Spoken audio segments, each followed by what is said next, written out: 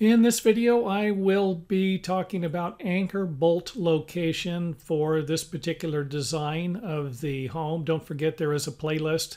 It will be located at the end of the video for other videos. If you're interested in watching to see how this is built, I'm going to take a home like this and kind of see if I can build it or give you a better idea about what it looks like and what's involved in building it and all of the components.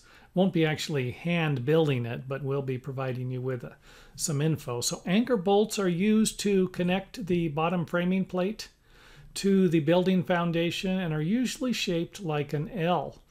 And the engineer usually calls out for the length of them in a minimum embedment. The engineer might say, we want a 7-inch minimum embedment.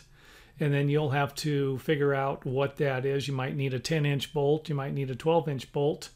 And for those of you who are going to be building and you're thinking you might need a 12-inch bolt, get a 14-inch bolt. Just save yourself some stress there. I've seen people go in and use bolts that are just barely big enough, and then all of a sudden the engineer draws in a 3x4 plate or something that creates a problem for the minimum embedment. Don't get caught with that. So you will also have anchor bolts located at the framing breaks. Wherever there is a break, the end of the board. The end of the board is right here for this. The end of the board is right here for this board. You will need an anchor bolt within 12 inches. 12 inches away from the break, you will need an anchor bolt located.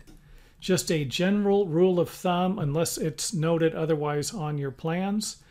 This right here is the sliding glass door entry. You can see here we got a little bit of a space here. Of course, we got a big space over here too. Take a look at what it would look like.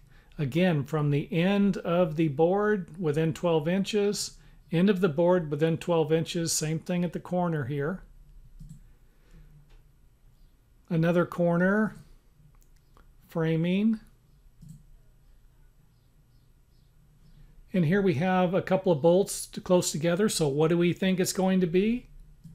Exactly, we're going to have a break there for the framing. Now, I kind of wanted to point this out.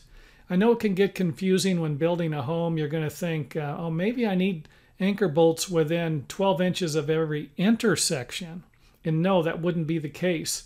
Here's a bolt here, and then within 6 feet is this one here. Continuous board would have a anchor bolt, again, 12 inches away from the break, and then 6 foot would be the maximum spacing. You would not need an anchor bolt over here because the wall intersects into the other wall here. Now, you would need it if there was a break here in the framing and the bottom plate. Another corner of the garage. This, of course, is a raised foundation here, or a raised stem wall. Take a look at the framing. Break, end of board, within 12 inches from each side. Shoot over to the other side. Now here's the front door, and of course this is the garage door. Front door, and here's another door going into the laundry room. So now when I did this video, I've already drew everything, you know, and the anchor bolts, I'll tell you what, you'd better double check these measurements if you are going to build your own house or build anything with anchor bolts. I cannot tell you how many times I have came to a front door and there's an anchor bolt right there. Why? Because the concrete person just simply put one every 6 foot, and that was the end of that. And of course, you can't do that now. A lot of building inspectors want to see the anchor bolts placed when they want to be attached to the forms. They want to see where they're going to be located. And of course, that helps the framer. I've actually went to projects where we were going to be doing the framing, and I went and marked out where all the anchor bolts would go, just because to reduce the stress of, you know, or the problems encountered by us in the future. And it's kind of a pain in the butt. Let's go back to the break here. See where we're at on the break.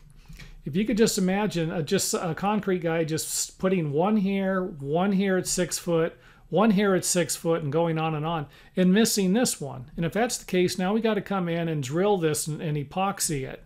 Well, who's going to do that? Probably the framer is going to have to do that. And then who's going to pay for that? The owner? Hopefully, you know, but these are the problems you want to avoid. And of course, I will quit rambling on in this video. I've rambled on enough.